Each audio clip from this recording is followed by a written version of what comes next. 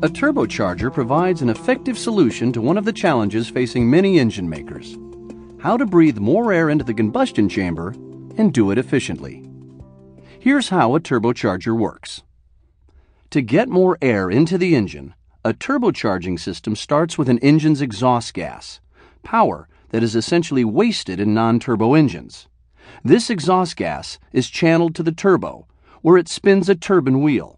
This highly engineered wheel spins quite fast, reaching speeds of up to 280,000 RPM. On the other side of the turbine wheel, connected by a shaft, is a compressor wheel.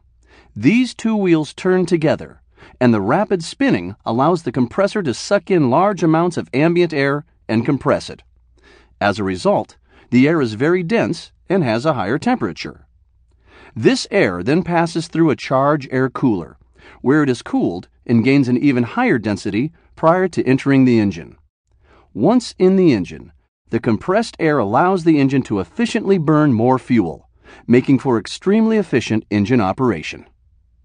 With better combustion, engine makers no longer have to resort to building bigger engines to get more power.